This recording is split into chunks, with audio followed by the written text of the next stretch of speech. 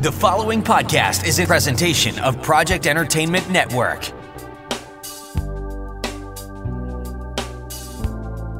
Welcome to the Sample Chapter Podcast, the show where authors read a sample chapter from one of their books. Here's your host, Jason A. Meiske. Hello, my friends. Welcome to the Sample Chapter Podcast. This is episode 187, and we have a fantastic return guest for you today in Brian W. Peterson. Brian was with us back on episode 65 all the way back in 2019, second year of the show, and he's back today discussing his latest book, Paper Doll. And it is a fantastic and riveting book, true tale, creative nonfiction kind of story, one that you are going to find fascinating. And we're gonna be talking all about it, everything that went into it, the writing discipline that he had to do. I mean, this is like 20 years of writing that went into this book, and there's so much good stuff about it. And there's so many interesting stories about what went into writing it. So you're going to be hearing all about that, along with some of the other inspirations that he's gotten along the way, and as well as an unintentional call for collecting your personal family history, because some of that's going away. Brian and I both agree in this interview that some of that seems to be going away, even though we have things like Ancestry.com and others like that. The stories are going away, and it's so fascinating to collect those letters from loved ones from years gone by. So, on top of listening to this great interview today and hearing all about Brian's book and then checking out the book, I also want to invite you to take a moment and handwrite a letter to a loved one. Surprise them. Because imagine if it was you getting a handwritten letter from someone else. Just my little tidbit of the day. Take a moment and handwrite a letter to someone as a nice little surprise. I think you're going to be pretty happy with the results. Anyway, on top of everything else that Brian and I are talking about, we also are discussing that he is going back to Planet Comicon in Kansas City. That is coming up this month, August 20th through the 22nd. Brian will have a table there. He'll have a booth. He'll have books on hand to sell you, to sign, so you can go and get your picture with him. I am going as well. I will not have a booth. As much as I wanted to this year, it just wasn't something I could make happen. But I will be in attendance. I will be around. Let me put it that way. I'm going to be wearing my Sample Chapter Podcast shirt. I've got a mask because I hear Kansas City's going back to the mask ordinance. So, you're going to see a guy walking around wearing Sample Chapter stuff. You may see a few people actually wearing Sample Chapter stuff because my family's come along with me. But if you are there on Friday the 20th, make sure you head to the main stage at 4 o'clock where you can see me up on stage interviewing creature actor Spencer Wilding. That is going to be a lot of fun. One of the things that everybody knows him from is that he is the new Darth Vader.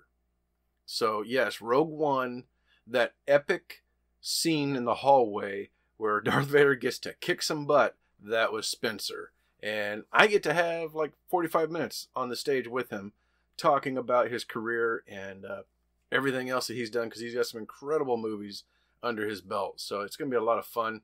And if you want to join in, make sure you're there for the 4 o'clock show. That's what I'm going to be doing there. And if I have anything else pop up between now and then, I will make sure to let you know right here on the Sample Chapter Podcast.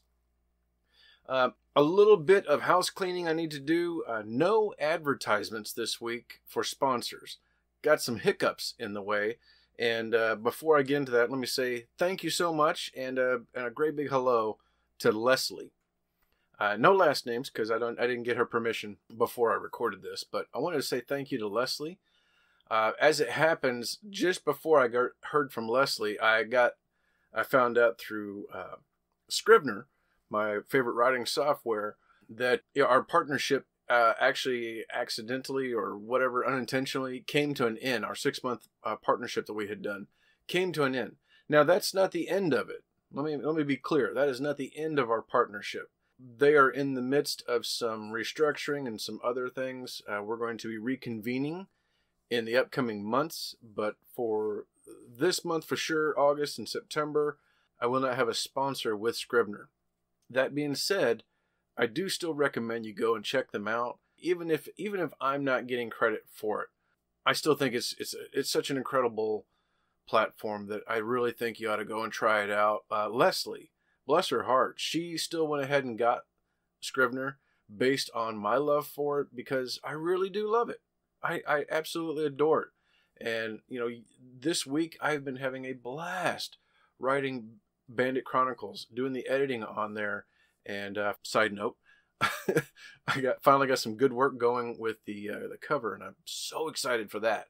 So I'm going to make sure to share that as well. So I probably won't share it on the Sample Chapter Podcast social media pages, but if you look me up on Twitter or Facebook as author Jason A. Meiske, then you can see those. I'll share that as soon as I have it ready.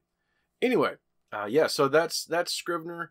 No official sponsorship with them right now, but it's still in the works in the coming months. Also, Audible, we are still partners. Let me be clear about that. We are still partners. However, they are also in the midst of updating some behind-the-scenes stuff. And so all of their links that they had given me previously, anyone out there who's dealing with Audible, doing a partnership like this, the links don't work. Now, you can still go in and sign up for a free trial. You can try and put in, that it's from Sample Chapter Podcast, or whoever it is you're trying to sign up from. I don't want to take away from somebody else that maybe you're prefer to, but they're going to make things right later, because they know that right now those links are not working. And as soon as they have those working, they're going to send me new information that I've got to go through the process of signing back up again and get the links working. And as soon as those are, I will have that ad running again here on the show, and I will update that on the website. So, yeah. Normally I'm quick about getting us over to the advertisements, so that way you know what's going on. But instead I just talked about everything this time, so I don't think I actually saved any time, did I? Anyway, but rest assured, we've got some great stuff in the works. I'm actually looking into Patreon right now, because I've had a lot of people approach me about wanting to support the show, and I think that's my gosh, what an incredible feeling that is, to have people wanting to know how they can support me. Obviously, the best thing you can do is share your favorite episodes and let other people know about it. But yeah, I mean, if you're interested in supporting the show in a monetary way, stay tuned, and I may have something set up with Patreon here real soon. Meanwhile, you can also go and check out my podcast friends, starting with Pop Goes the Culture Network. They got about half a dozen shows over there: Two Does Review, Alamo Draft House, and of course the flagship show, Pop Goes the Culture Podcast. All of those are going to be there. Actually, the gang at Pop Goes the Culture, they're going to be at Planet Comicon as well. So you'd be looking around for them. They are hosting, I know Joey, the head honcho over at Pop, he's going to be doing a lot of interviews himself. He's going to be on stage before I am at the 2 o'clock and 3 o'clock show. So make sure you're there for that. Anyway, but you can click the link in the show notes to head over to that network and find all of the great shows at Pop Goes the Culture Network. I also want to thank my other podcast network, Project Entertainment Network, home to about 30 different shows of a very wide variety. Just about anything you are looking for, they have it available there. Whether you're looking for writing, what books to read, monster movies, opinionated shows, shows about nothing, just whatever comedy stuff comes up that week, whatever they want to talk about. Faith-based, the LGBT community, and the list goes on and on. Tons of great stuff over at Project Entertainment Network, including yours truly, the Sample Chapter Podcast. So click that link in the show notes for more like this one right here. Hey everybody, it's Kevin Goatee. It's Kevin Israel. And you're listening to Gutting the Sacred Cow on the Project Entertainment Network. Hey Kevin, what exactly is Gutting the Sacred Cow? Gutting the Sacred Cow is a podcast where we invite comedians and talented people every episode to come on and trash a movie that you probably love or someone you know loves. That's right. Our guests have trashed such films as Indiana Jones and the Last Crusade, Gone with the Wind, Grease, even Star Wars. Can you imagine the balls on that guy? Did he succeed? I cannot. Yeah, well, listen and you'll find out. But this is Kevin Goatee and Kevin Israel for Gutting the Sacred Cow. Okay, there you go. So that's another fantastic show, one that I really enjoy over at Project Entertainment Network. Follow the link in the show notes for their main page and check out all the wonderful shows there.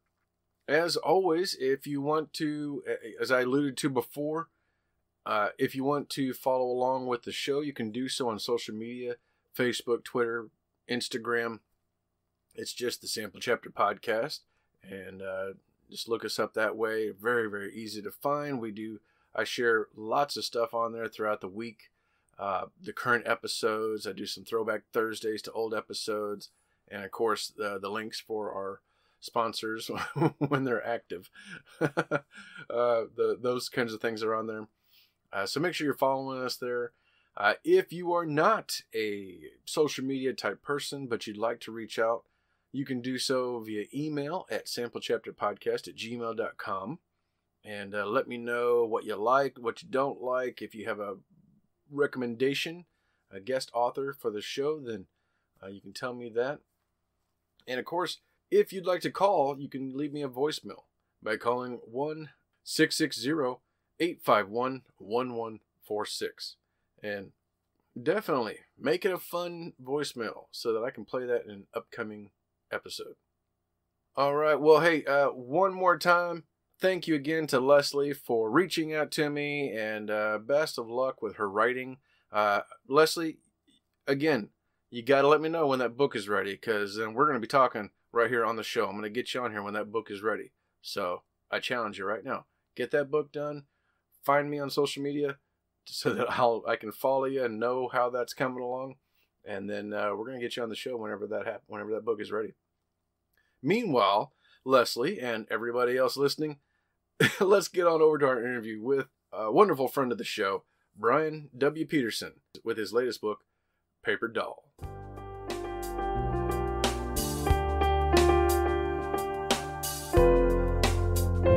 Hello, Sample Chapter listeners. Welcome back. This is a really delightful guest I have with us today. One that I am excited to talk to again and catch up a little bit with.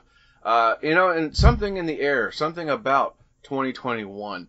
I'm doing a lot of going back and talking to previous guests, which is what today's guest is. And this is, it's been nice. It's been very pleasant.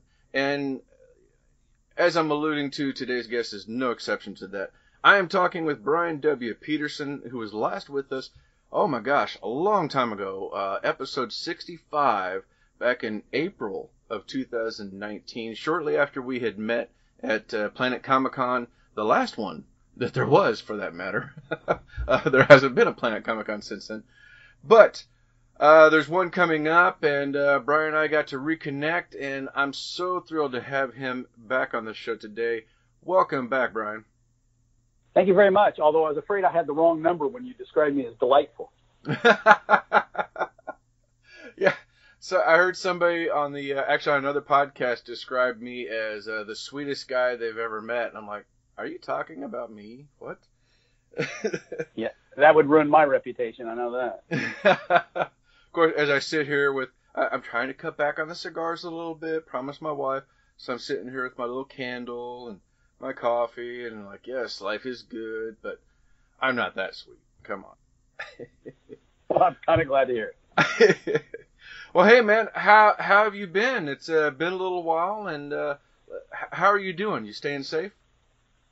Yeah, I've been doing well, and my wife and we got the virus pretty bad, and, recovered. I recovered. She's still dealing with it, but we're getting there.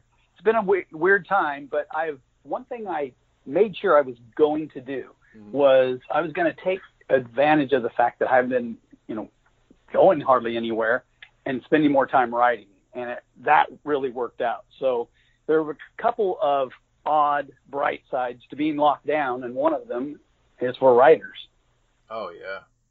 Yeah, I have to say that's that was one of the nice things. Once I got used to my new schedule, because whenever things happened last year, my schedule got crazy, and I was the only person at work for months. And once I got used to that, though, then I was able to arrange things so that I could write more. And so it's funny, you look at my chart, and the beginning of the year, beginning of 2020, I was doing great. And then like nothing for 3 or 4 months, practically nothing. And then it finally picked back up, and I finished the year strong, finished another book. And this year, much the same. It's been a pretty decent start, although my wife and I also came down with COVID in February. And oddly enough, I was the same way. When I found out I had it, I was like, oh my gosh, I've got 2 weeks at home, I can write. But I had no motivation to do so, just none whatsoever, other than just laying there and watching TV. Well, I wrote a complete novel, which we're going to talk about, and then I'm closing in on halfway on a sci-fi that it's going to be a trilogy. Ooh. And I'm almost halfway on the first book. So yeah, I've spent a lot of time writing, and it's odd to say, but the lockdown has been good to me in terms of doing writings. Yeah, and that's something that I think I'm a very positive guy. I like to look at the silver lining, and I think that's just something. If more people looked at that silver lining, you look at it like, well, all right, I'm going to make the best of it. I'm a writer. I've got time at home, more time at home. Let's try and make some more writing. Try and get some more done. And that's awesome that you. I don't know if you felt the same way or saw it the same way, but that you reacted that way as well. So that's cool that you made the most of it. Yeah, and to me, a lot of it was just discipline. I just had to be disciplined. Mm.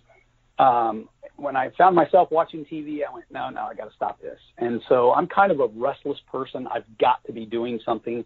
I've got to be accomplishing something.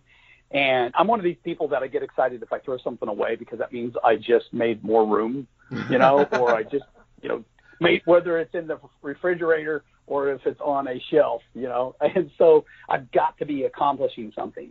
And the writing really helps. And this novel, Paper Doll, that we're going to talk about, it was really a challenge to write, and I had to spend a lot of time on it. And the reason was because it's a true story, and I had to keep it true. And so I might type 5 words and then go, oh, I better make sure that's right, in terms of something historical. Write a few more words and, oh, what was that person's name? Because I got to spell it right, and it was challenging. And so that discipline and the time afforded by the lockdowns really helped. Oh my gosh. Yeah, I imagine so. I mean, the benefits of fiction writing is you can just make it up as you go and then fix it in post. You go back and like, oh yeah, let me just kind of spell this out a little bit more and stretch it out or cut it back. If you went too long with a sentence or a paragraph, like, yeah, that's too much information. But nonfiction, yeah, you gotta make sure your facts are right. You gotta make sure the details are correct, so that way you're telling a correct story. Oh my gosh, that's a lot of work, man. It was daunting because of exactly what you just said. Mm-hmm. Because when you're writing a fiction novel and you've got some time away and you're driving down the road and you think, I'm stuck here. What am I going to do about this? How am I going to either add a twist or add some more conflict, or maybe I need to kill off a character, and how am I going to do it? Whatever it is. Mm-hmm. And you go down the road and you think, okay, well, I can do this. Okay, yeah, there's that. Well, you can't do that with a true story. So when you have a hole, you have to figure out what other true aspect are you going to fill in, because pacing is a really big deal. And so this story had to have pacing just like a novel, because it is a novel, but it had to have pacing just like a work of fiction. And so you can't go, oh, I'll do this. And that was really daunting, to think, okay, I've got to get everything true. Oh, gosh. Yeah, that's something I think every writer goes through that moment of thinking like, maybe I'll write a nonfiction book, and you kind of run through a couple of ideas of what you might want to write about, whether it's about writing, or maybe it's some other subject, or maybe it's a family story like what you've got. But I think probably the majority of us come back with the idea of going, yeah, I'm not doing that. I'm going to stick with the fiction. So I have a lot of respect for all the work that you've put into this new book, that you stuck it out to tell this story. Yeah, thanks. I'll tell you what, unless I write a story about my father, who's would be basically a volume of books, I don't plan on doing this again. and I love the way it turned out. I'm very happy with it. It's just, I started researching this story. Well, I know I was doing stuff in 2001. And I knew about the story because of, it's a family story. I knew about a lot of things prior to that, of course, and was, had some things in mind way back in the late 1990s. But when I really started working on it was 2001. And so, sure, I did other things in life. I wrote other novels. I've written 3 before I got to this. But there was always that aspect of, okay, I'm going to go to this family reunion and see what I can learn, or going to do this reading, or then there's a matter of 300 plus letters that I read between family members, and then took notes on all those letters so I could refer back to them easily. And so this is a product of a minimum of 2 decades. Oh, wow. Man. And I think something we should probably do is make sure everybody understands, too, what we're talking about is, you heard the name before, people. It's Paper Doll is the book that we're talking about. This is Brian's latest book. Paper Doll is a true story in novel form, telling the fascinating stories which added to the American tapestry during extraordinary times. And like you said, this is a family drama based on your own family that you've been collecting stories for decades to put this together. What was, aside from the time and the daily toil of having to write this and make sure the details are correct, what was something unexpected that you found while writing this? Anything like a family mystery or something that just kind of made you go like, whoa, what? There were several of those. But, have you ever, I don't know how much you're into old movies. I grew up watching old movies. Love them. And when you watch a 1940s movie, there's a lot of terms they use that we're not familiar with today. And so, I don't mean to kick on you, but what they mean is I don't mean to knock you.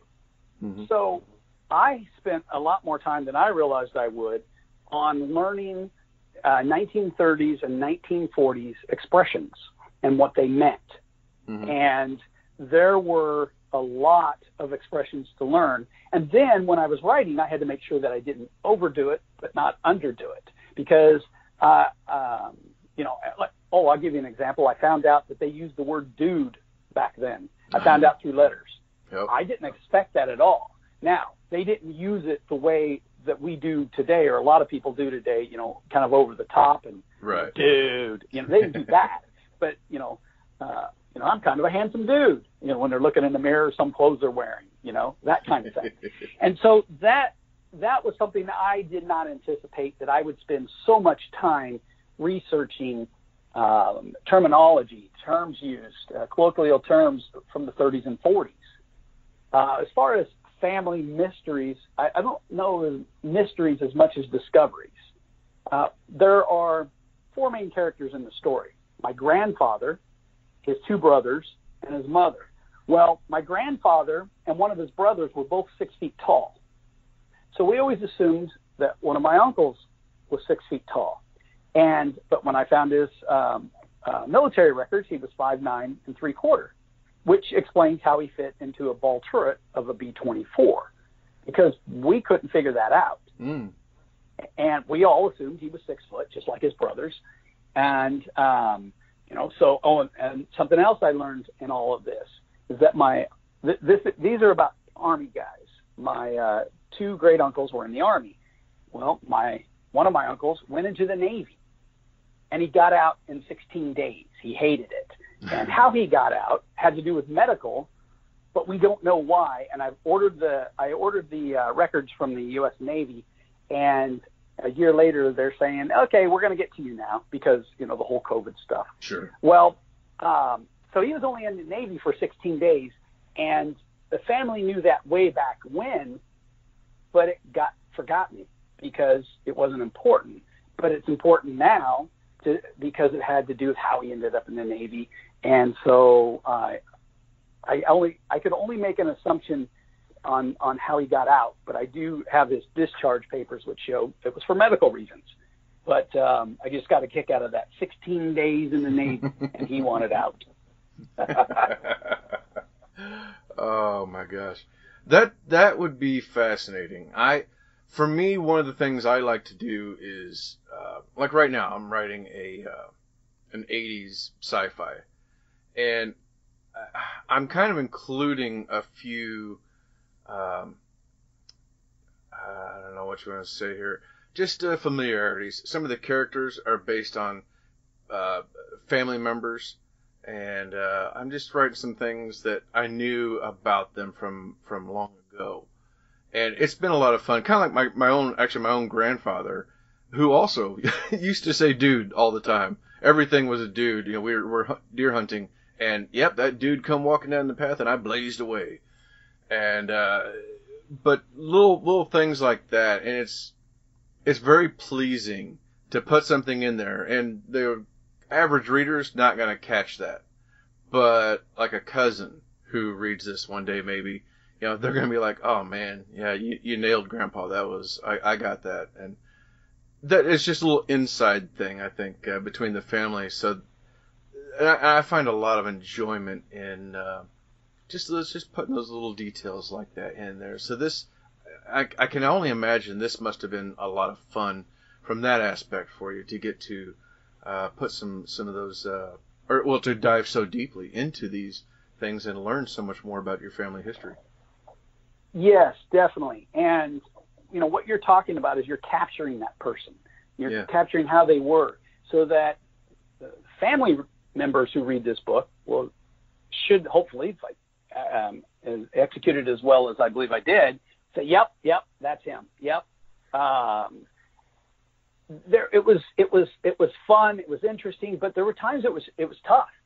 For example, my grandfather's sister lost a baby at birth, and she writes a letter to her mother. And I have that letter, and I quoted from that letter because I do several, I quote from letters, for a paragraph at a time here and there.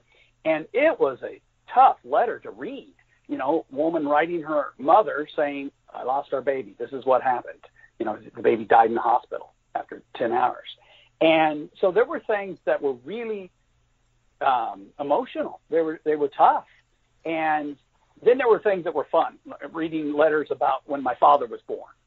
And that was, there was a whole, it's covered in the story, but there was a whole miniature little soap opera going on before my father's birth.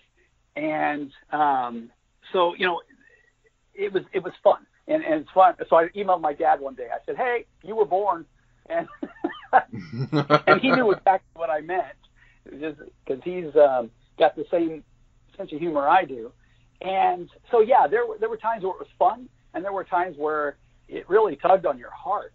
And my uncle had a girlfriend, and she was afraid for my uncle. And then knowing what's going to happen, that adds the emotion to it for me, Yeah. So I had to convey that emotion. Do you think the nostalgia of learning our history, I mean, we have websites like Ancestry.com and other ones, but they don't capture letters. I mean, I don't think a lot of people are sharing personal letters on there. There's maybe some old photographs and information like that so you can see your family tree. But do you think we're going to lose some of this in the future? Because as we progress through the decades, I can't remember the last time I got a letter in the mail. My wife and I purposely, my wife and I personally and purposely write letters to each other still, just on occasion. Oh, wow. Just to have something sweet, a little throwback to when we were first dating. But you don't really have that anymore. Everything's email, or it's digital, and I don't know. I think about it once in a while. I mean, we're you and I are part of that generation that last was writing letters. Going forward, we're not going to have a lot of this unless people go around like what you're doing, talking to the family and getting some of these stories, sometimes secondhand or third person view of, well, you had an uncle and they did this and they did that, but I don't have the documents that can prove it anymore. Are we losing this, do you think? I've thought about that a lot, and there's just no doubt in my mind. I'm convinced that's the case. Mm-hmm. History-wise, we're going to know a lot more because of technology. But in personal history, in families, we're going to have a lot less because email, et cetera, not writing letters. And I'm convinced that photographs are going to be a problem because how many people do you know they have hundreds and hundreds and sometimes thousands of photos on their phone? Mm-hmm. And then something happens to their phone and they just lost all that.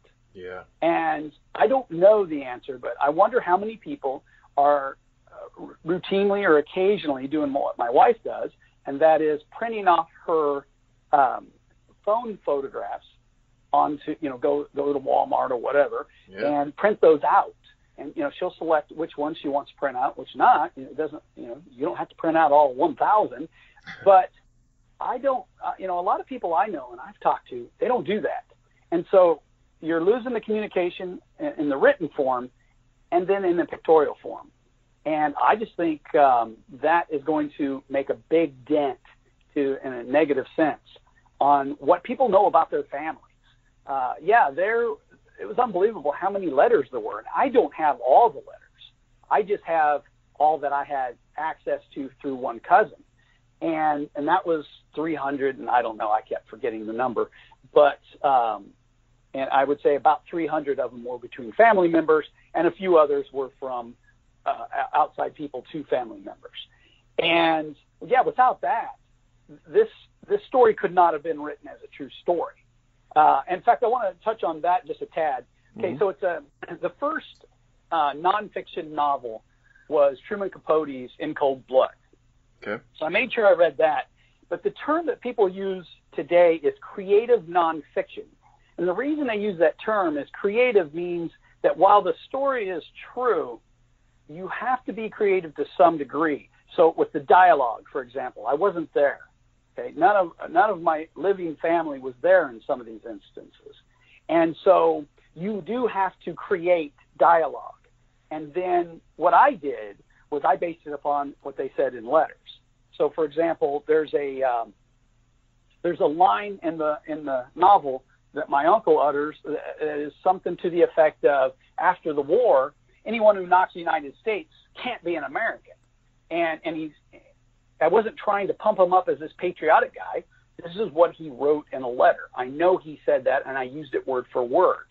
And so what I tried to do was to avoid the creative aspect as much as possible when it came to dialogue, and use what I know of my family and what I knew they had already written, because it was really important to keep this as true as possible. But again, I'm not involved in dialogue that was in 1937 or 1944, and that was something that took a lot of work to make sure that, as you were talking about a moment ago, that you really capture your family member. Yeah. And I think everybody, the unintended message here is, go print your pictures on your phone. Go collect your letters or write a letter and save it. Some people, some family members down the road are going to love that. That's right. In fact, at the end of the novel, well, first of all, there are appendices and there are photos, not normal for a novel. But I also wrote, I think it was in my bio I wrote, and the one thing I want you to do is to learn your family stories. Because, man, there's so many people I talk to, they don't know anything about family members, whether it was if they're more distant I know someone who was a descendant of Alexander Hamilton. Okay. And the only thing they knew about him was he was in a duel. And I'm thinking, you have a famous ancestor and you only know he died in a duel? And then more recent, like your parents and your grandparents and your uncles, etc. I just think it's really important to learn these stories, and then you'll learn how rich your family history is. Yeah, I completely agree. That's, oh man, yeah, it makes me want to go and pull out some old photo albums right now, actually. So it's, and it's nice too to look back. Like, all my kids except for one is in their 20s, mid 20s, late 20s, and I've got one that's a senior this year, and then they're going to be out of the house too. And it's like, I'm sure here pretty soon, probably by the end of this next school year, my wife and I'll be pulling out the photo albums and looking at the kids, and I'm like, oh man, where did the time go? But anyway, hey, we should probably move along, because I noticed here too, during the pandemic, you also wrote another book, Dead Dreams. Tell us about this. Actually, no, Dead Dreams was my second book. My first was Children of the Sun, a sci-fi adventure. Dead Dreams was my first psychological thriller. Oh. Then came Wager of Death, and I met you at Planet Comicon 2019 when Wager of Death had just come out. Right. So Dead Dreams, just real quick, is a psychological thriller. It's about a young man who he is just moved back into his family home with his parents. And when he does, he starts having dreams. Each one's different, but they all end the same. He's murdered by his family.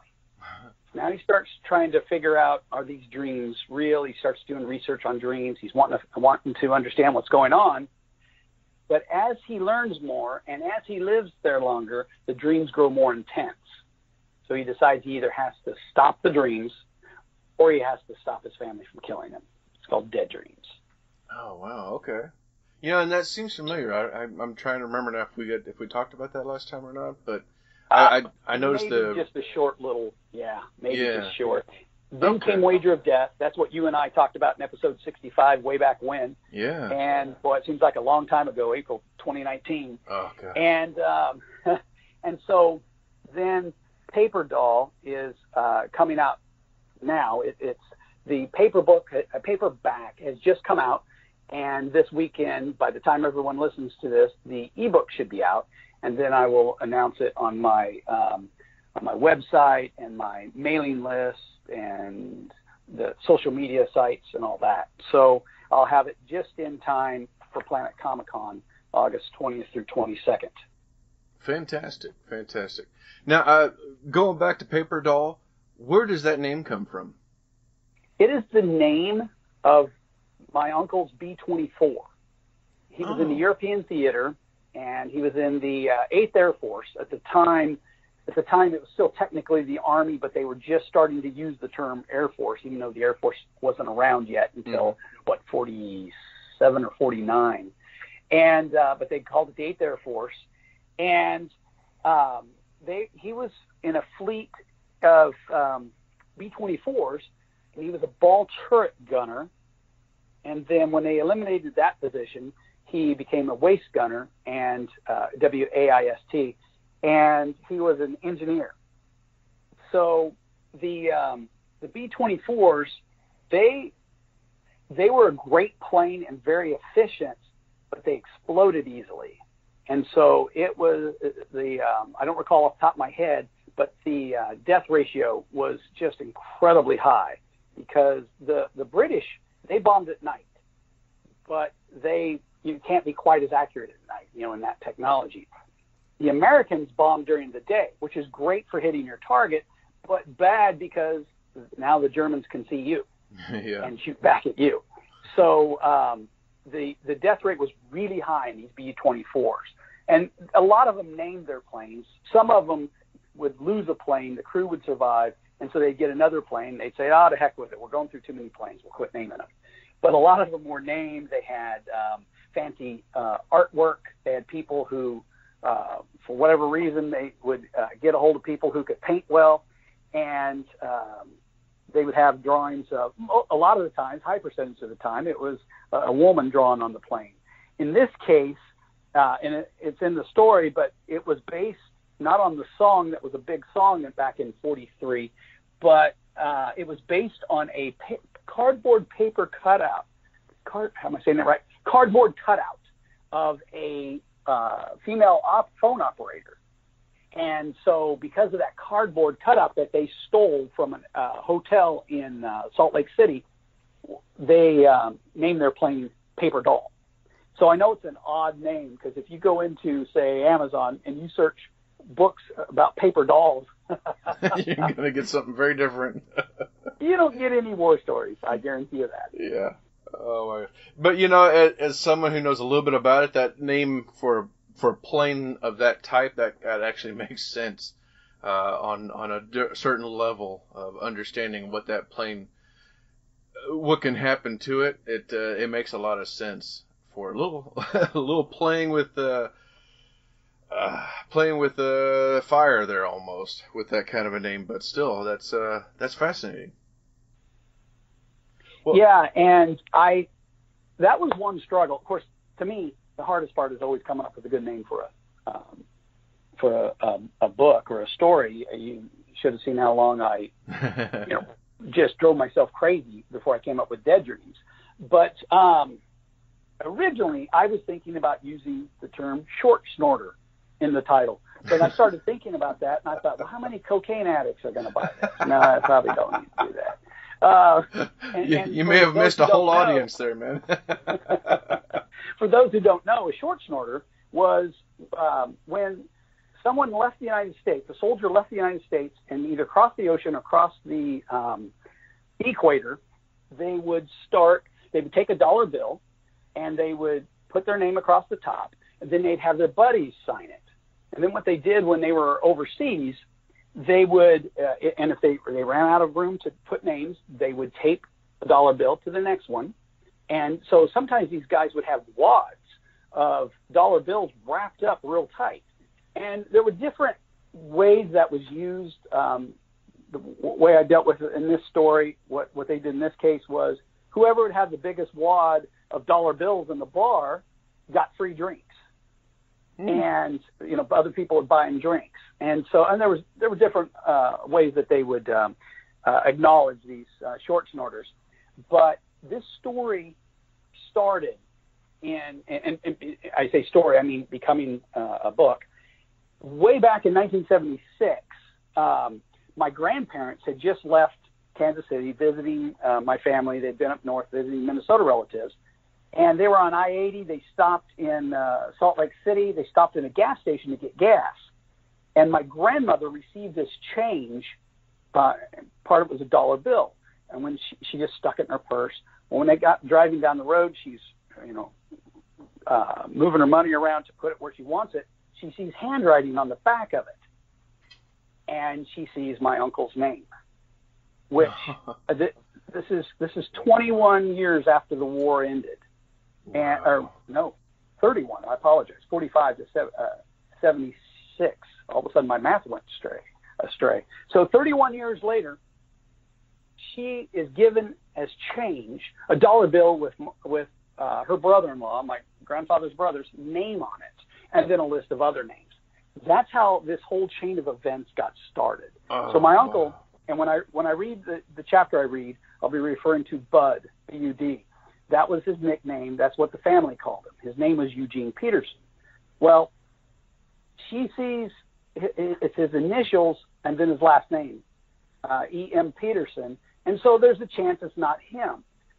Well, my grandfather sent the dollar to my dad. My dad started researching it, and we found out who all the names were. Most of the names were on my uncle's plane. One case was a agent, like a secret agent, kind of spy kind of guy, hitching a ride. But that's how everything got put in motion way back in 1976. And this fluke, hard-to-believe event that my grandmother gets changed with her brother-in-law's name on it. And that's kind of how weird my family is, though. These things happen to my family a lot. And that's what helped drive this story. So it's not just, like a soap opera about, in the Depression and World War II. There are a lot of interesting things that happen in this, both surrounding the Depression, war. My great-grandmother, she had a lot of premonitions, and these premonitions, it was so common with her, everyone who knew her knew she had these. And so I depict some in the book, and part of it plays a central role. And so there's a lot there in this story, but it's just odd how everything got started by a short snorter being given as change 31 years after the war ended. That's incredible, man. Holy cow. I mean, it sounds like something you'd see in a movie. It's like, oh, I missed her phone number. She wrote it on this dollar bill and somebody took the change or whatever. Oh my gosh, that's amazing. The viewer would be saying, but that can't happen. Oh, that could never happen. Yeah. And yet sometimes in life, things happen that the expression, truth is stranger than fiction. Oh my gosh. Absolutely. Absolutely. Well, hey, speaking of strange things, we both will be at Planet Comicon, the way it stands right now. Anyway, fingers crossed it's going to hold out. We'll be at Planet Comicon, like you said, on August 20th through the 22nd. What do you got planned? Anything big going on for that? No, I don't cosplay, so there goes that. And no, I would just have all 4 of my novels on sale.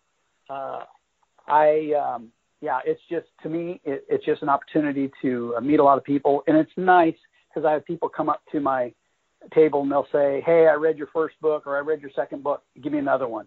And so I'll make sure they understand what the genre is.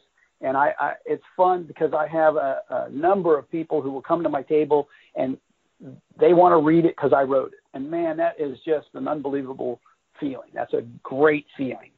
And so I have, you develop through these Comic-Cons, you develop little followings. Like in Omaha I do, and then here I'm not bad, but I'm going to try to do better in Wichita.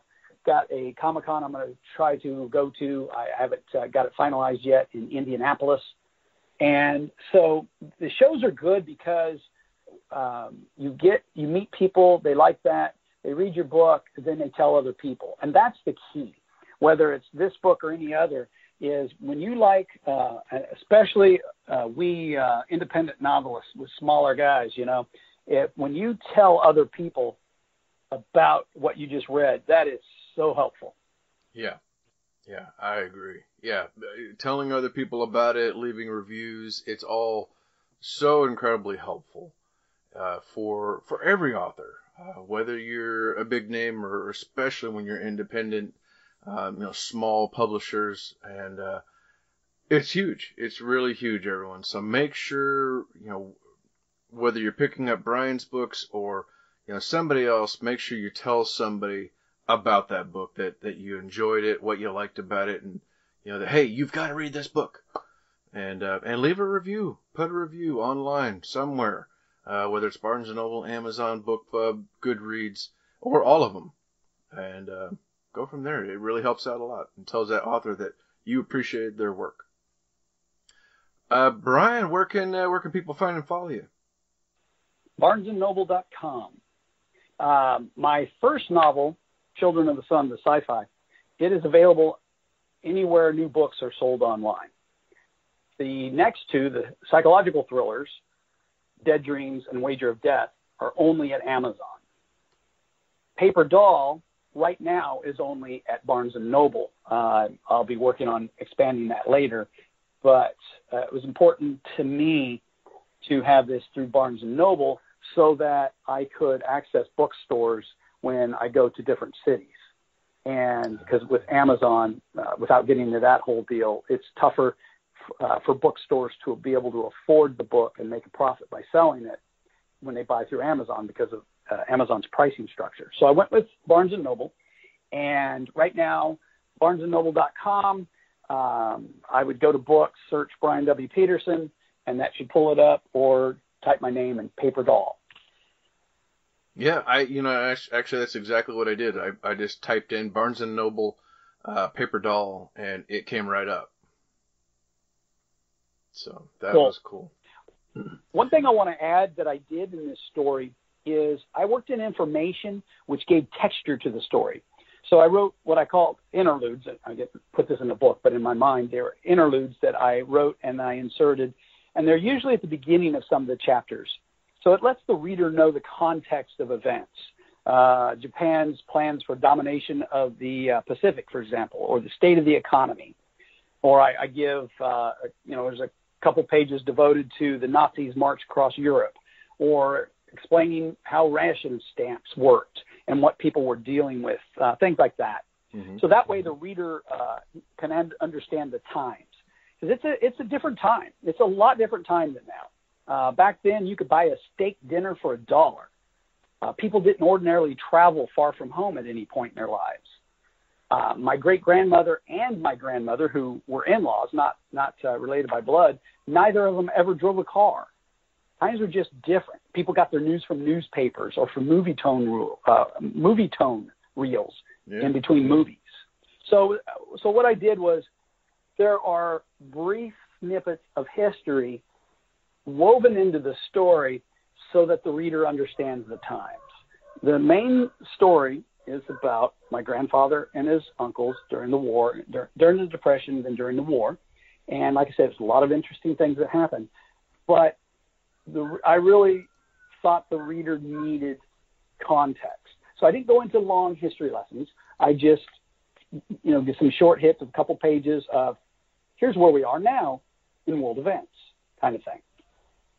That's awesome stuff, man. And everybody, I'm going to make sure to have links for in the show notes for all of these websites, everywhere you can find this and find this incredible book, Paper Doll, on Barnes & Noble, or go to Comicon coming up here in a few weeks and get one personally signed from Brian. Grab one at his booth and go by there and say hi. Let him know that you heard this episode. And check out all of his books. They're a lot of fun, and he's a good guy to talk to. So, Brian, thank you so much for coming back on, man. It's been fantastic getting to catch up with you and hear these incredible stories about your books. Thank you. I enjoy chatting with you. It's two Midwestern boys just having a good chat. Absolutely. All right, ladies and gentlemen, without further ado, time for me to step aside with my cup of coffee, which I just got refreshed. And we're going to enjoy this sample chapter from our guest, Brian W. Peterson, with Paper Doll. Okay, I'm going to read chapter 27 of Paper Doll, but I do need to give a couple minor little heads up. First, the people in this story are all true, so even the minor characters. There are a couple of characters who they are in conversations in this story. One, Mickey Baskin, another, Will Plate. They are people that I met at a reunion. These were people that were actually there at the time. And so instead of making up people, instead of creating fictional characters as friends for my uncle, I knew who he was around. And I met a number of these men. And so what I did was I worked them into the story. So they technically would not have been in this exact conversation. They knew him, and I used actual people. So Bud refers to one of the main characters, my great uncle. And also I wanted to mention that there's a mention several times to Gast, or Captain Gast. He is the pilot, Paper Doll. So chapter 27. When the 8th Air Force 56th Fighter Group vacated Hellsworth Airfield in April of 1944, the 489th Bombardment Group wasted little time moving into their new home. The base could house 3,000 men, and with its 2 large hangars and 3 runways, the 489th possessed the space to work on and fly their Liberators without stepping over one another. The first contingent of B-24s to arrive received a Circle W on their tails, just as it sounded, the letter W, with a circle around it. Not long after the first came the second group of squadrons with their plus C tails, including Paper Doll and crew. All the ground crews had arrived earlier, regardless of when their aircraft had flown over. They set up their own tools, organized the spaces for each aircraft, patrolled the runways, looking for debris and other runway hazards, and molded the base into a home away from home. 90 miles northeast of London and due west across the North Sea, from German-held Amsterdam, the airfield sat 7 miles from the coast. The River Blythe flowed in an easterly direction, not far south of Halesworth, on its continuous journey to the North Sea, surrendering to the larger body of the little-known town Walberswick. At one point, near the town of Blytheburg, the river became engrossed with a swampy lowland. Farms and truncated forests littered the land, the fecund soil hidden by the multiple shades of lush green crops and trees. At the easternmost point of the British Isles, Halesworth Airfield provided an ideal location for launching airstrikes against the Third Reich. "Hey, Pete," Mickey Baskin called out as he hustled across the tarmac to catch Bud. "All of us were right. We're going to bomb the Krauts all to hell." He caught up to Bud as he finished his comment. "About time, ain't it?" Bud said with firmness, despite his words as a question. Baskin eyed Bud's swinging arm and looked at his wrist. "Hey, that's some watch." Bud smiled with a touch of pride. Possessing such a luxurious item was foreign to him. "Yeah, I got it in a market in Fortaleza," he said, referring to their stopover in the Brazilian port city. $21. $21? You've gone uptown, Peterson," Baskin teased. "I can tell you're on a sergeant's salary now." Bud's sheepish grin reflected the austere life he had known. In his younger days, buying a $21 watch would have seemed not just an impossibility, but a waste of money. Now, living on $117 a month and having just sent $100 to his mother, Bud felt good about his finances. He also did what he could to help Conrad. "Have you heard training's about to end?" Baskin asked with an excitement flooding his eyes and voice. "Yeah, no more dummy bombs or real bombs blowing up fields." He smiled at a sudden thought. "I'd like to see Herr Goering's face when we start dropping our eggs on the fatherland." Bud did not write home much in his early days at Halesworth. Colonel Napier kept the men busy. The importance of strict discipline would not be enforced to the same degree once they entered the fray, so this was a good time to get the men into good habits. An excitement filled the air above and throughout the base. Everyone knew what was coming. They were now a full 3 months past their first fatality, when Lieutenant Daniel Blessington of the 845th, the co-pilot on Lieutenant Roy Anderson's crew, perished at Wendover in a crash landing as they attempted to bring a crippled bird down while short an engine. Pilots had shared stories about the B-24 morphing into a beast when it lost an engine, and the men never forgot the shock of the loss of life. And the pilots remembered the lessons of the struggles at the controls of a 3-engine Liberator. The manual stated that the Liberator could be flown with only 2 of its 4 engines, but the pilots had the attitude of, to hell with the manual. On the day before they went operational, 2 of the bombers collided during a training exercise at a cost of 20 men. The flyers of the 489th were anxious to get training out of the way. Then, on May 30th, 1944, the day finally arrived. While some felt trepidation as the date approached, most did not consider friends and acquaintances would be lost. Bombing Hitler sounded exhilarating, but the reality of war could not be properly anticipated. The difference between the men on the evening of May 29th versus the evening of May 30th could not be missed by any observer. The war, at long last to Bud and his peers, had arrived. Lives would be changed and lives would be lost. Hell had opened its doors. The early morning sun found itself obscured by the low, dense clouds. As the Liberators rolled off the tarmac and rumbled down the runways, the 0530 sky should have allowed a greater amount of light to penetrate to the ground. Instead, the murky darkness added additional weight onto the men's nerves. The locals understood the significance of the never-ending roar of engines. This was not a few Liberators here and there on practice runs. Townspeople who braved the early morning only saw the aircraft for mere seconds until the low clouds swallowed up the bombers one by one. To Bud and his friends, the realization of striking at Germany itself brought quiet glee. Though they did not care what the target was, they were just happy with a mission over enemy territory. The assignment was a Focke-Wulf factory airfield, which was used for testing new fighter planes. What the enlisted men were not allowed to know was the purpose of the attack. D-Day, the long-awaited Allied invasion of Europe, lay only days away. Soviet Premier Joseph Stalin had begged and shouted and pushed in every way he knew for the invasion. He wanted it to happen long before now, but Roosevelt and Churchill were not about to commit until every piece of the puzzle could be removed from the box and ready to be put together in a swift assault.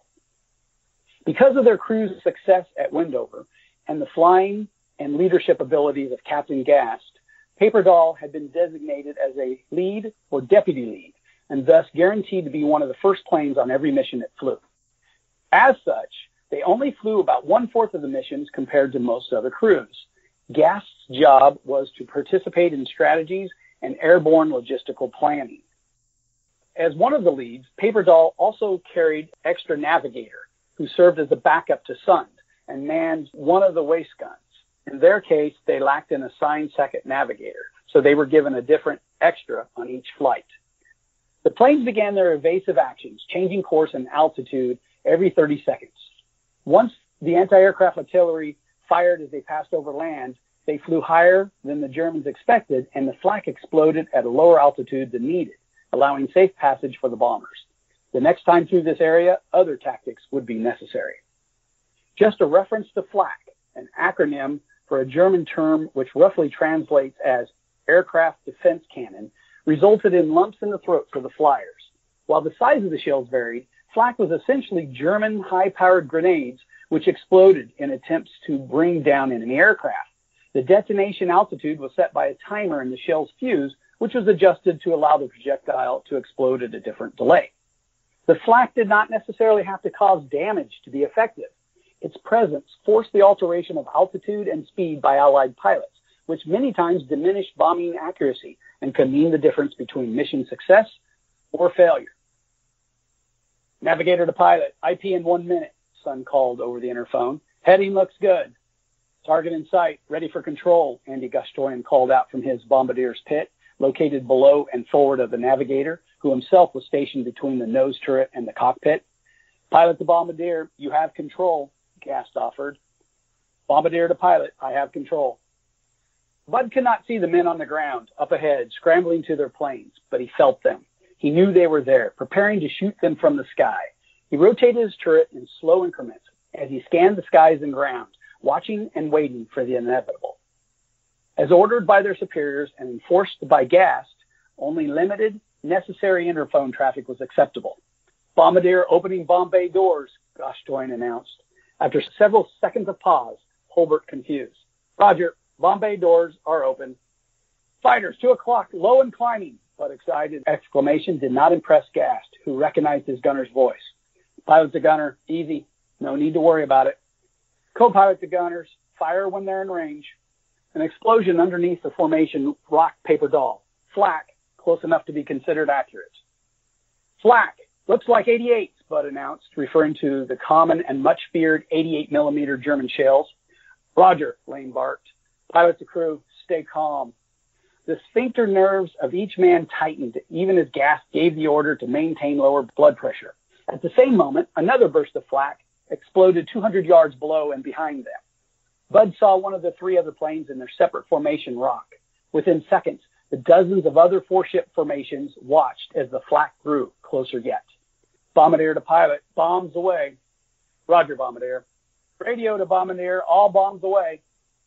109's coming in 2 different points, port side low. It was Utah native Stodmeister, itching for action. 10 o'clock low, he corrected himself. Savage, let's get the hell out of here, Gast said in an even tone despite the urgency of his words. Fighters at 10 o'clock in closing. McIntosh tried not to shout lest he draw the ire of their captain. The FLAK had stopped, clearing the way for the German fighters. Don't worry, gunner, Gast said, his voice smooth as velvet. The escorts will take care of them. Ball to bombardier, nice eggs, Bud called out. More incoming, McIntosh shouted from his turret position. He had no patience for the American fighters to engage. A direct hit from McIntosh eased this tension. Smoke puffed from the Messerschmitt Bf-109 as it fought to descend at a survivable rate.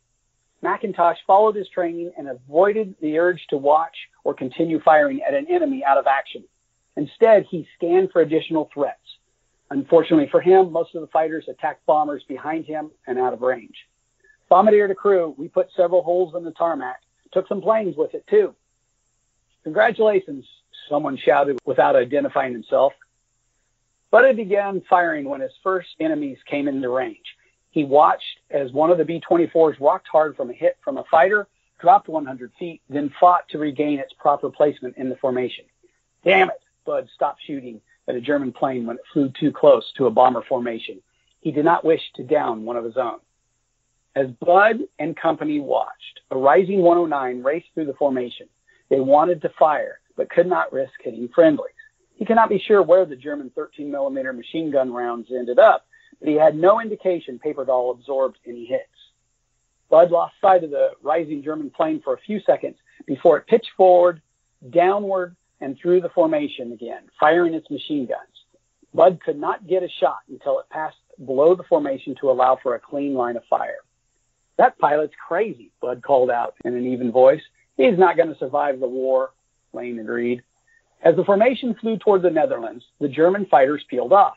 Additional FLAK began over the Netherlands, but quickly died out. Pilot to radio, what did you learn about our escorts? Why the no-shows?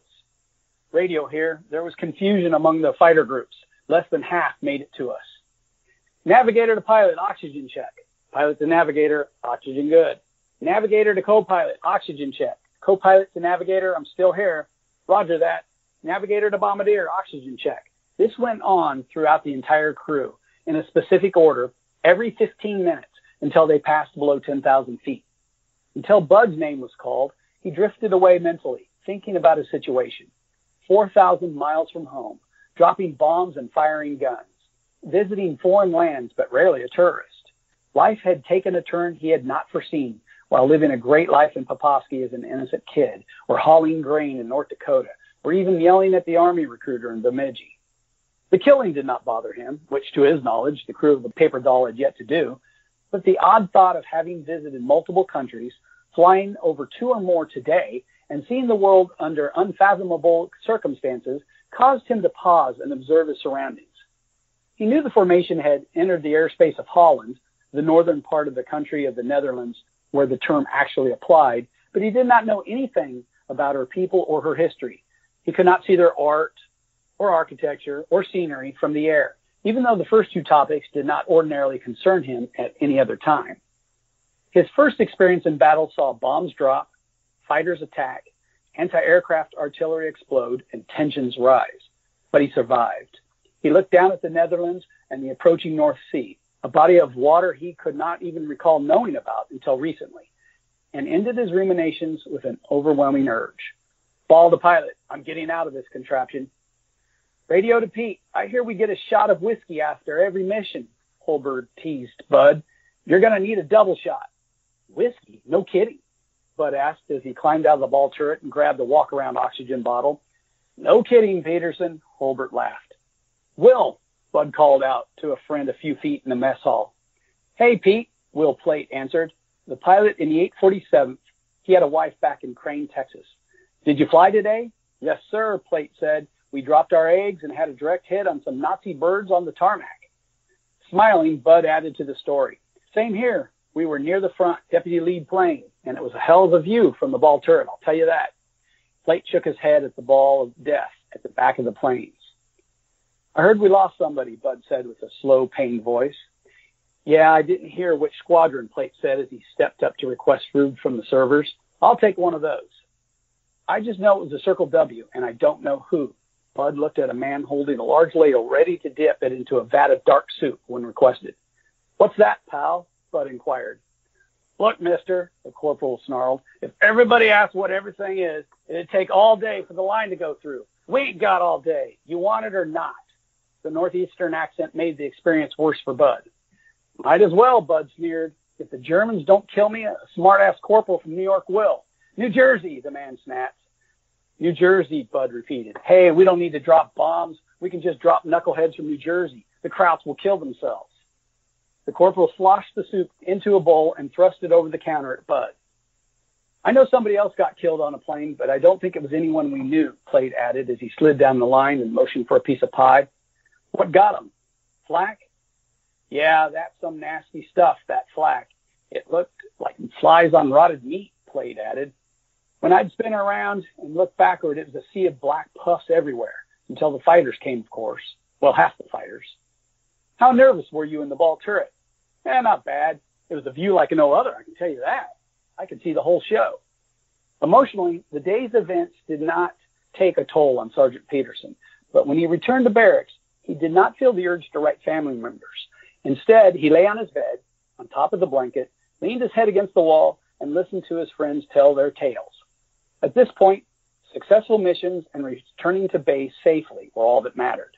After listening to others for a while, he finally relaxed enough to undress, crawl under the covers, and sleep. As anticipated, he dreamed about the day's mission.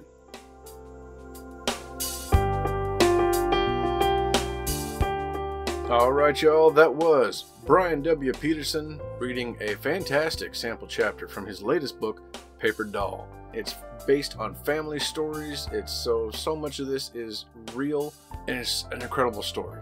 I clicked that link in the show notes for Brian and the books over at Barnes & Noble. It's available right now.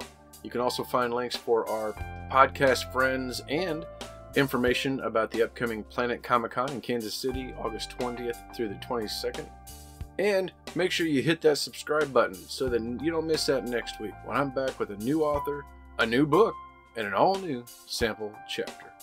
Take care, everybody. Talk to you again real soon.